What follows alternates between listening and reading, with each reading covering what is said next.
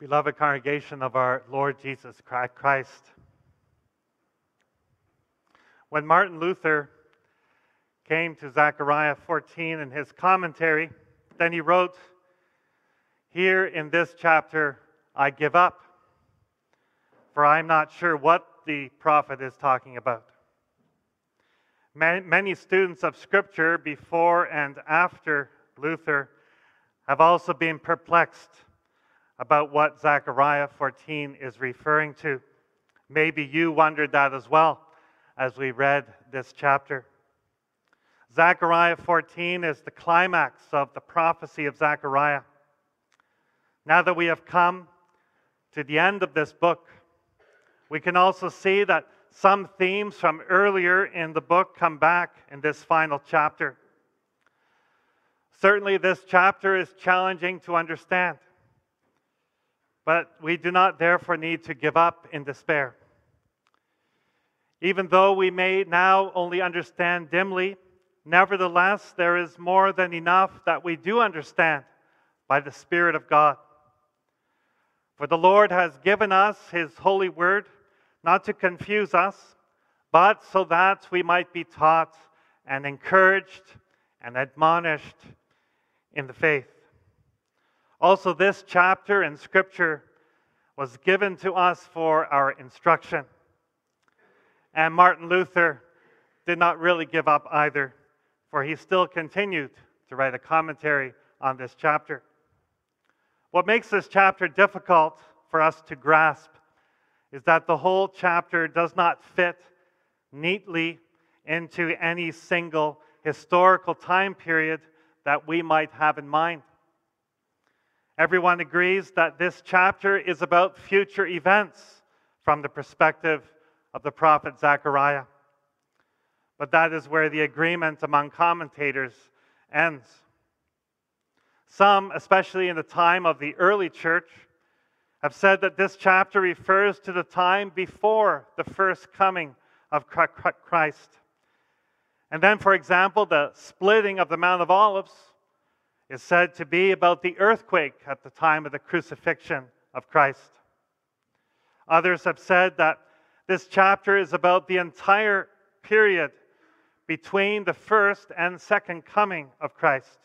It describes, in short, the history of the Christian church.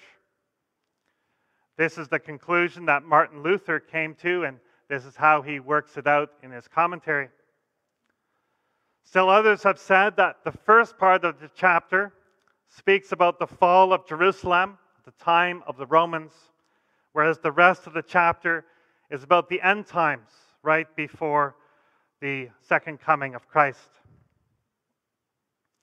Some modern scholars have given up any kind of historical reference at all because they do not believe that prophecy is real and possible. And so they are only interested in Zechariah 14 insofar as it can teach us something about the time of Zechariah and the assumptions of his listeners. Obviously, we do not want to follow that last path, for it is the path of unbelief and of merely reading this chapter as a human document and nothing more. Also, this last chapter of Zechariah is the Word of God to us, also now in 2022. This is the first thing we need to keep front and center when trying to understand this part of Holy Scripture. It is God Himself who is speaking to us, telling us about Himself and His relationship with His people and the world at large. He is revealing Himself to us. We also need to keep in mind that the prophet Zechariah is using Old Testament language and imagery to speak about the future, however near or distant that future might be. He is using the only language he knows to describe the future. The divine inspiration of Scripture makes use of the abilities and the setting of the prophet or apostle who wrote Scripture down. We also need to keep in mind that this chapter was not written so that we could figure out what exactly will happen in the future. It is clear that this chapter is about the future. This chapter is about the day of the Lord. The expression "on that day" is repeated throughout. Sometimes "on that day" might refer to the first coming of Christ. Sometimes it might refer to the time of the new covenant after the coming of Christ, of which we may be a part. Sometimes it might refer to the great and final day when God's kingdom will be ushered in complete perfection. When we consider everything together and try to apply it to this chapter, then we get the impression that our text primarily refers to the coming final day of the Lord, when the Lord will return on the clouds of heaven, when the new Jerusalem will come down from heaven, as the book of Revelation describes it. I proclaim to you God's word under this theme. On that day, the Lord will come to his people and rule over all the earth. This day is characterized first by the powerful appearance of the Lord. Second, the secure safety of Jerusalem. And third, the worship of the Lord in holiness.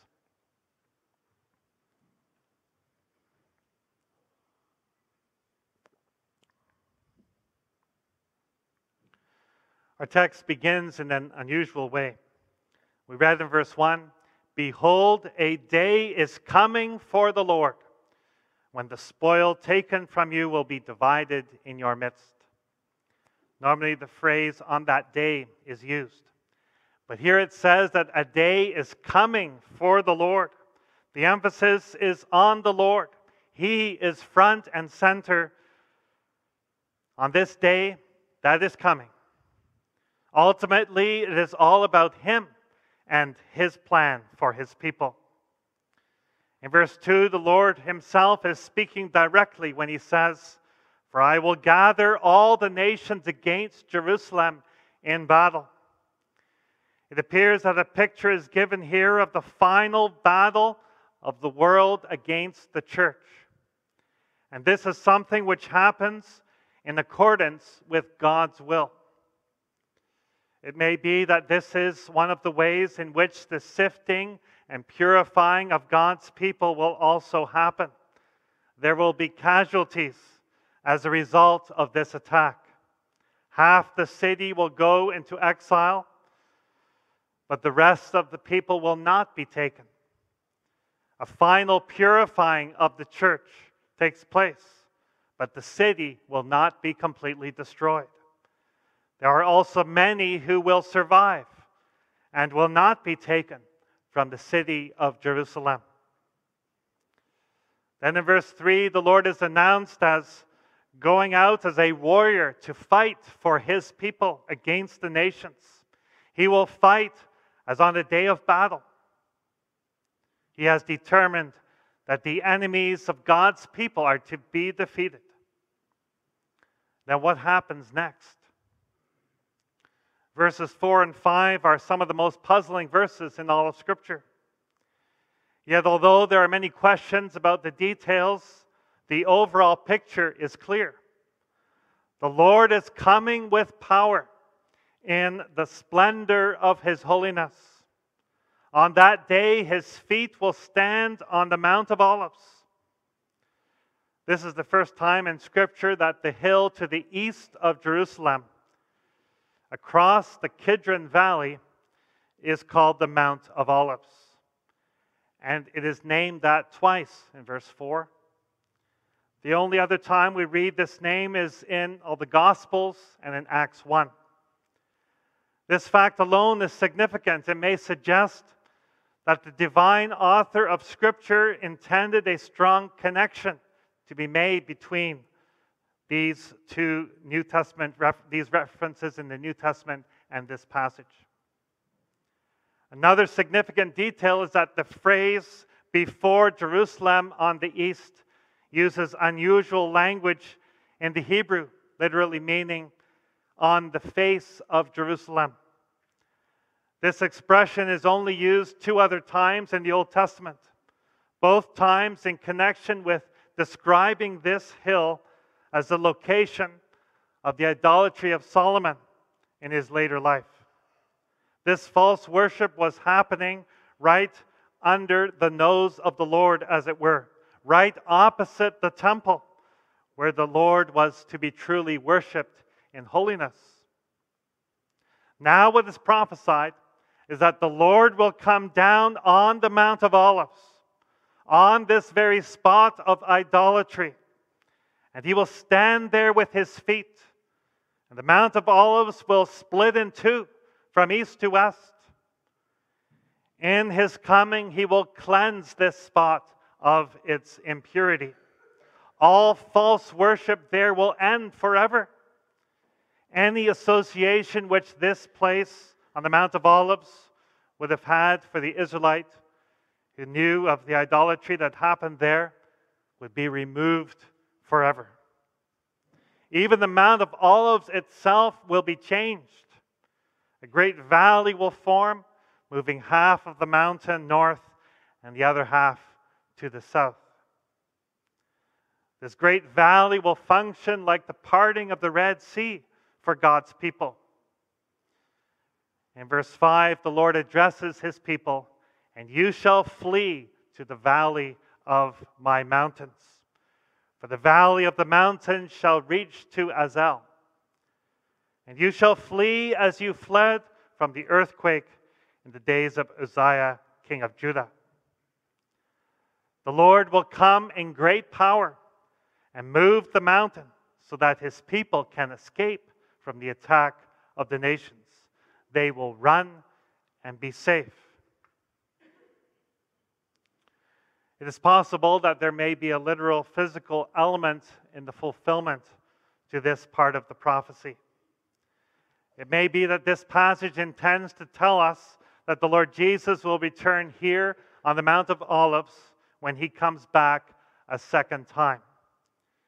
In Acts 1, we read that Jesus ascended into heaven, and as the disciples were gazing up into heaven, after they couldn't see him anymore, then 2 angels said to them, "Men of Galilee, why do you stand looking into heaven?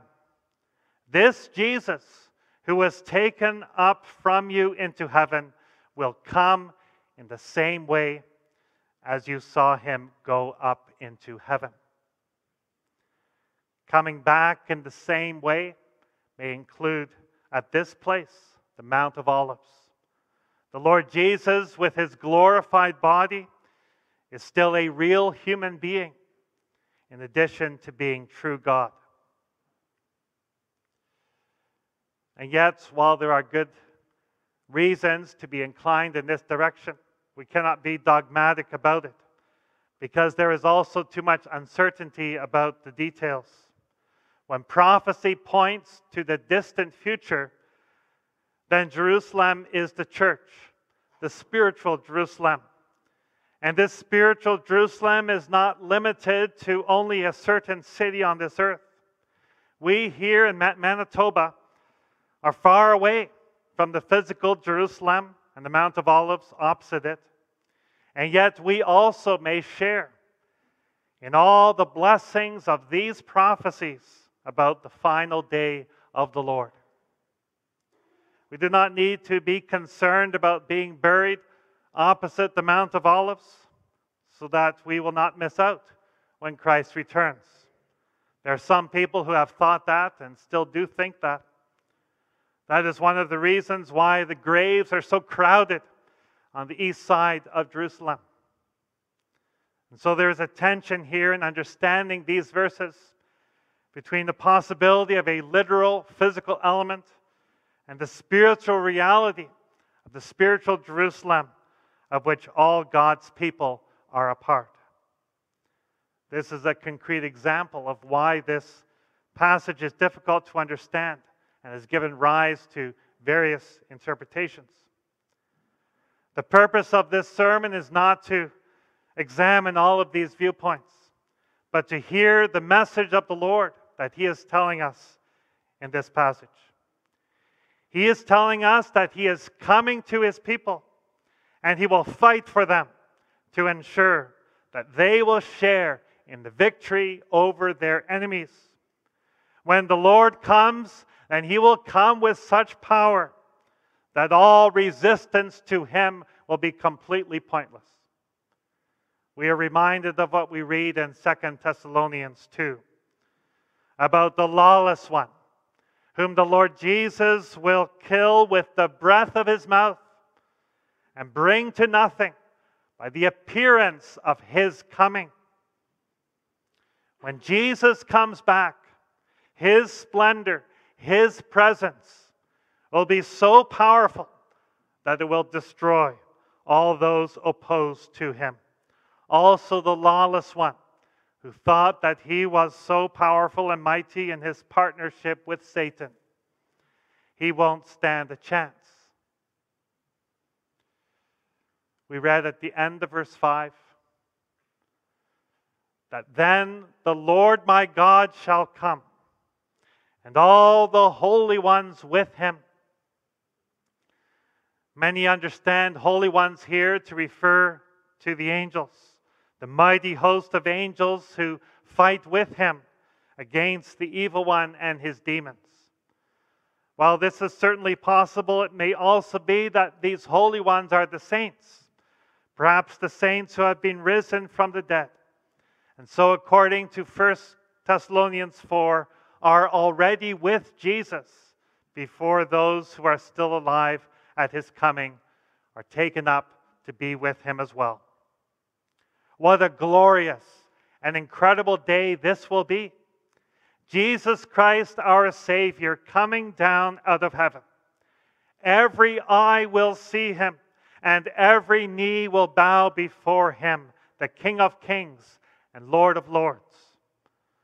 The power of his appearance is also reflected in the fact that this day will be without day or night.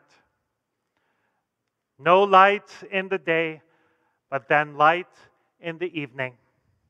Clearly, everything will be very unusual. It is a special and unique day, and a day known only to the Lord.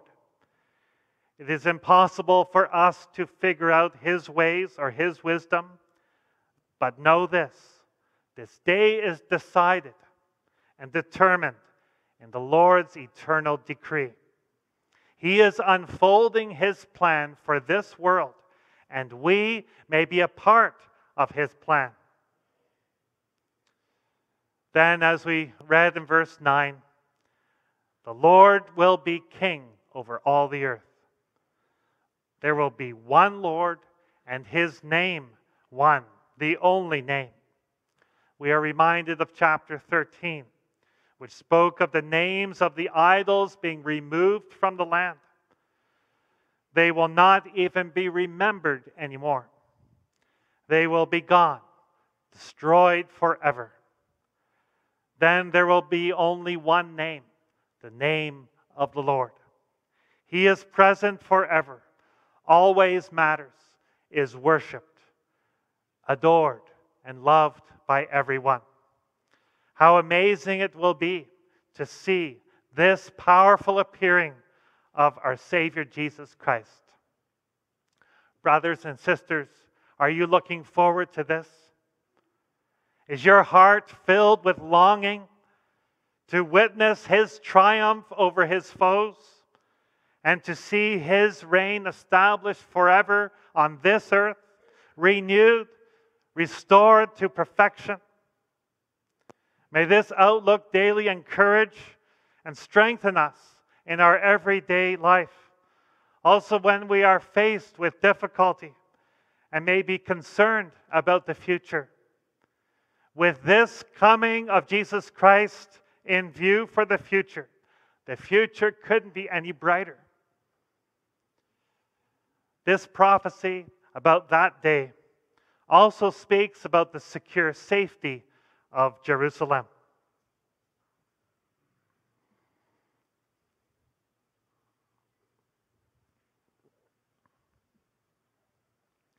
There are glorious prophecies here about Jerusalem, the city of God, the church of Jesus Christ. In verse 8 we read, "On that day living waters shall flow out from Jerusalem, half of them to the eastern sea, and half of them to the western sea. It shall continue in summer as in winter." Now normally you would want water to flow into the city. But on that day, in the time of future glory, living water will flow out from Jerusalem to fill the seas.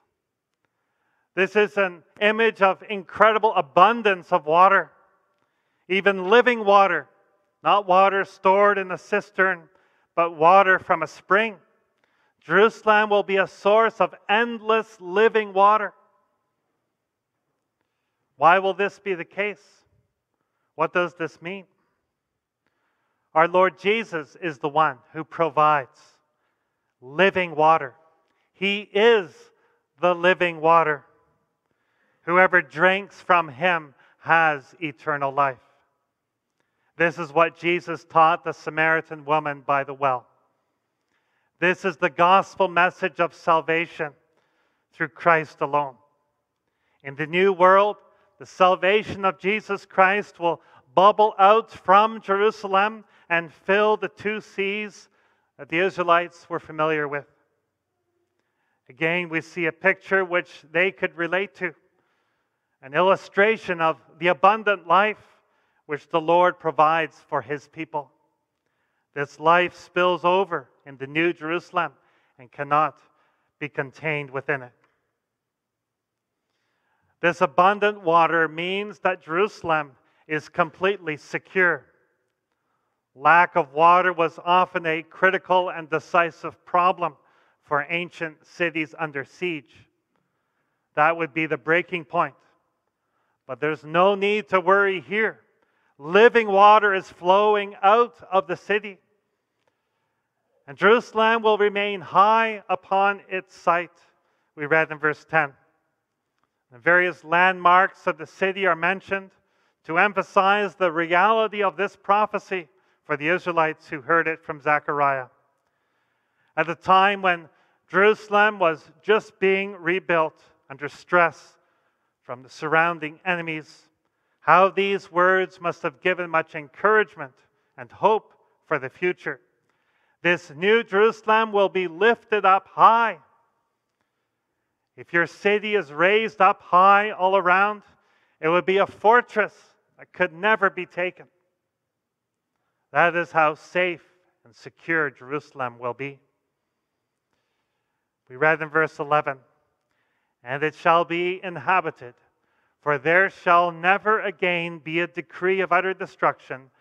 Jerusalem shall dwell in security."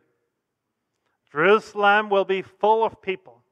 It will be a great multitude, we read in Revelation 7. A multitude from every tribe, nation, and language. Throughout her history on earth, the church has often appeared very small and under great pressure on all sides. What a struggle it is to be the people of God in a sinful and hostile world. In many ways, it seems that the church can barely survive. Yet we know that it is the Lord's work, and his work will prosper.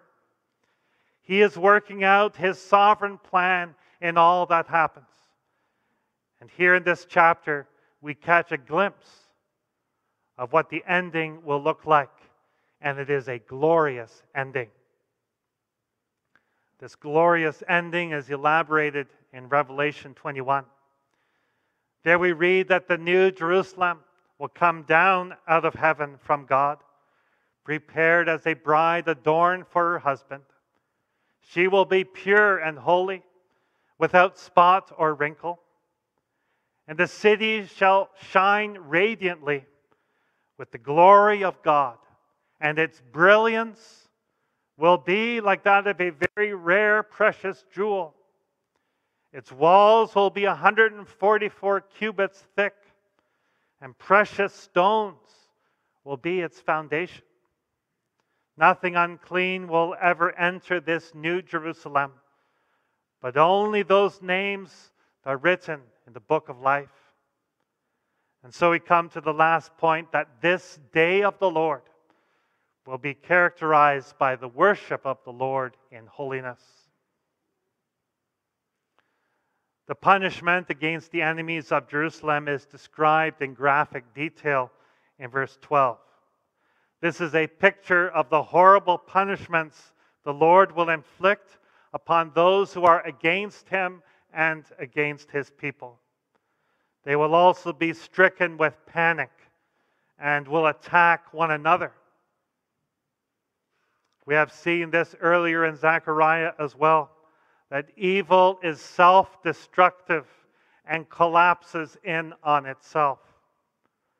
The final result of this is that many will be excluded from the new heaven and the new earth and suffer everlasting punishment for sins committed against the Most High Majesty of God.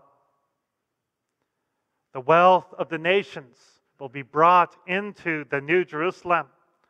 All the best of this world will be found in the city of God. Revelation 21 also speaks of this when it says that the kings of the earth will bring their glory into the New Jerusalem. It is difficult to be certain about what exactly this means, but there is the idea here that the riches and treasures in the cultural development of man will somehow be found in the New Jerusalem as well. We go from a garden to a city. All the history between the beginning and the Garden of Eden and the last day will not be ignored or be irrelevant, but will somehow find its place in the New Jerusalem. In the verses 16 to 19, the prophet Zechariah speaks about the celebration of the Feast of Booths. It is unclear why he mentions this feast. The Feast of Booths was a feast which commemorated the last harvest of the crops. The people thanked God for providing all of their needs, and there was a joyful celebration. Already in Old Testament times, this feast also clearly made mention of the Gentiles, that they were also to celebrate this feast with the Israelites.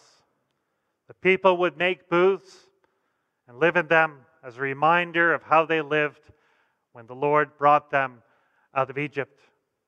They were a wandering people en route to the promised land.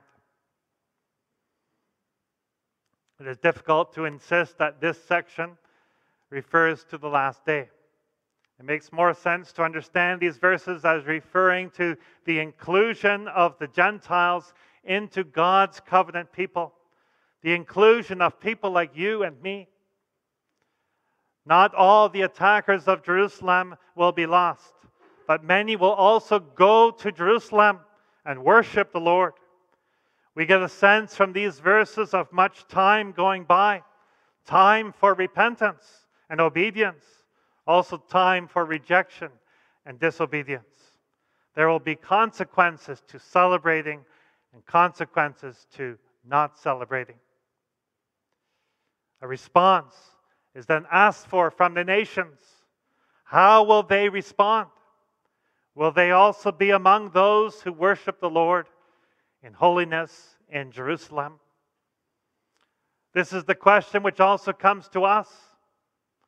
How do we respond to the Lord's call to worship Him with His people? Are we filled with the desire to worship the Lord, to sing with His people, to rejoice greatly at who our Savior is and what He has all done for us?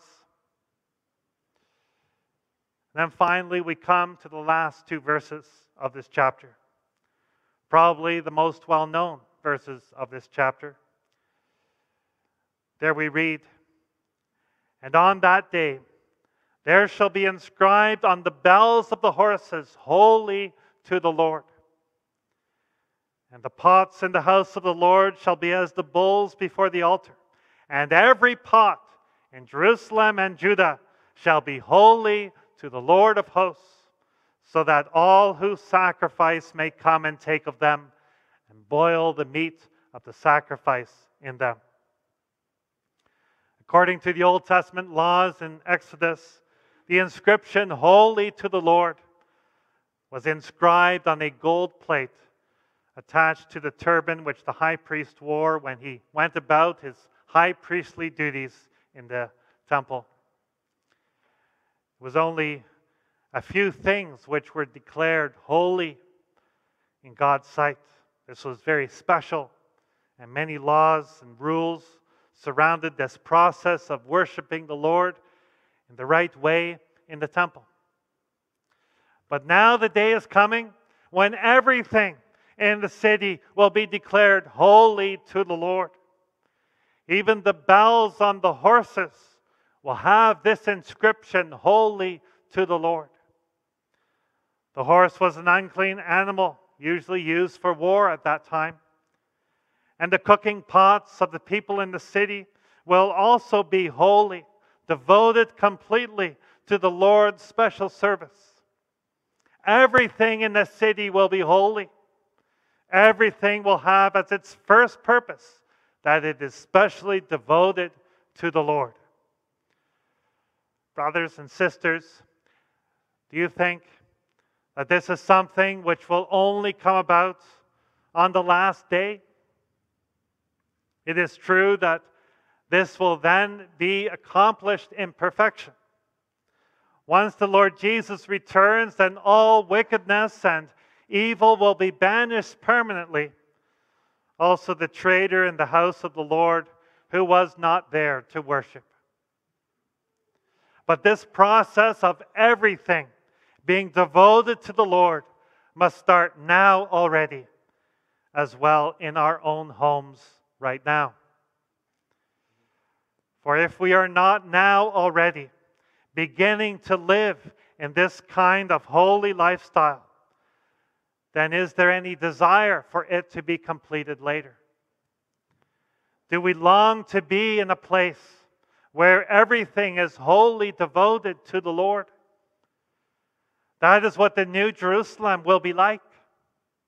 Every pot and pan, every shoe and sandal and boot, every garment, every chair, every hammer, and every tractor, everything there is in the city of God will be specially dedicated to Him.